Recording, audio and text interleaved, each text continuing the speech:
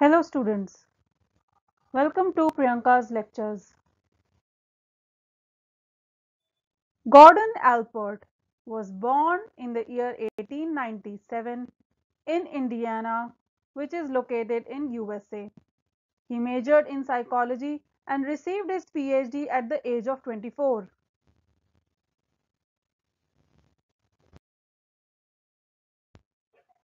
Allport gave a humanistic view of personality. The word humanistic means a system of thought which gives more importance to humans rather than supernatural matters. Personality is constantly changing and evolving. It is caused by forces within the person. According to Allport, even the behavior which seems to be controlled by external forces is actually controlled by internal forces. The primary focus of Allport was on the traits and other internal characteristics that determine the behavior of a person. He refers to these internal factors as psychological systems. According to Allport, personality is the dynamic organization within the individual of those psychological systems that determine his characteristics and thoughts. What is a trait? Trait is a neuropsychic system that exists but is invisible. It is located in certain parts of the nervous system.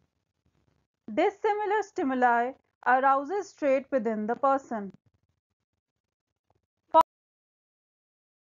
For example, a college man's shyness is aroused when he is in a social gathering. He tries to avoid these gatherings and run away from these gatherings. In our example, shyness is a trait which is aroused by peers and parties. Thus, peers and parties are the dissimilar stimuli.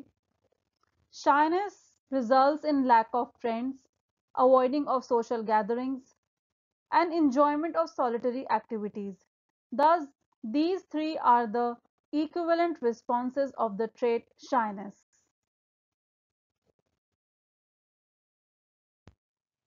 Three types of trait have been given by Allport.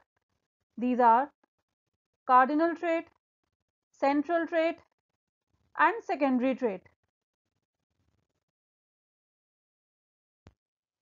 Cardinal traits are the characteristics that are dominant in a person's life.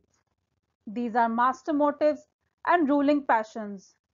For example, a person who wants to be powerful will strive to attain a position of power within the society. He will even try to dominate his spouse. Central traits are those characteristics that don't control much of the behavior but are important. Such traits are the ones that people mention when asked to describe another person. For example, we may say that someone is intelligent, honest, funny, kind, and ambitious. Secondary traits are the characteristics that are peripheral to the person, like preferences. For example, a person might love banana or prefer to vacation in Switzerland. Common traits versus personal dispositions. Common traits are categories for classifying groups of people on a particular dimension. For example, some people are more polite than others. Personal dispositions are the unique characteristics of a person that are not shared with others. According to Allport, by focusing on the personal dispositions, we can make progress in our understanding of personality. Personality development. In Allport's theory, personality development is based on the concept of self. He substituted the term with the term proprium. The various aspects of proprium are The bodily self. This aspect is seen in infancy.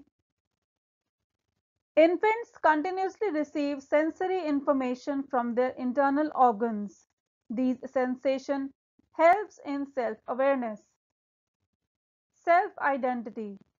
It develops during the first 18 months of life. Despite the vast changes that occur in our lives, there is something same. For example, the way we perceive ourselves remain the same. Self-esteem. Self-esteem emerges during second and third year of life. Now children start experiencing pride when they master available tasks and humiliation when they fail. Self-extension. It emerges from 4 to 6 years of age. Children are mainly concerned with possessions. They become more concerned with benefiting other people on the basis of moral principles and ideals. Self-image.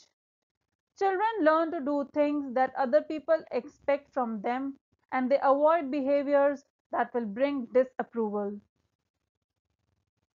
The self, a rational coper. This aspect is seen from 6 to 12 years of age. Children engage in reflective thought. They begin to sense their rational powers and they want to exercise them. Appropriate striving. It starts from age 12 onwards. We strive for a college degree. We try to become best athlete in a given sport. Basically, we try to maintain tensions to achieve important goals. To Allport, this is the highest form of selfhood. All these aspects of proprium do not function separately. They can operate simultaneously. Characteristics of mature individuals. Extension of the sense of self. Truly mature persons are concerned not only about their own welfare but also about the welfare of others. Warm relatedness to others. They are capable of loving others and have compassion for others. Self-acceptance. They avoid overreacting on matters that are beyond their control.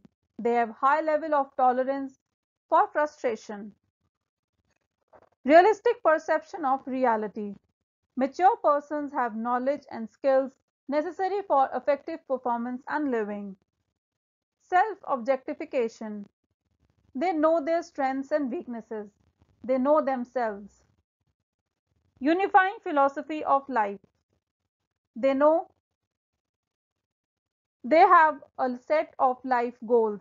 They have a clear self-image and a set of standards that guide their conduct.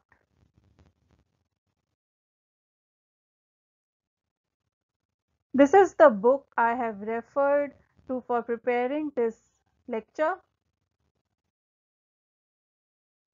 If you like my video, please like and share my video. If you want more videos, please subscribe to my channel. Thank you.